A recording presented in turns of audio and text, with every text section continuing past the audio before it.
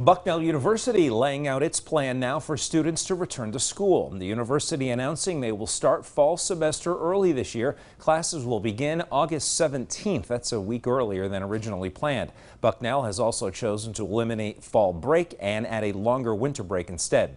Leaders say the idea is to reduce travel and ultimately to prevent students from bringing COVID-19 onto campus.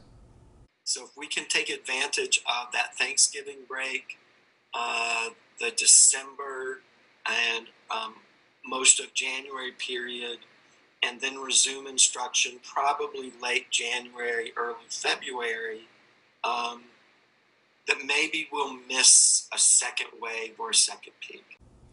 Classes will end Friday, November 20th. Remote finals will start November 30th and run through December 17th, or 7th rather.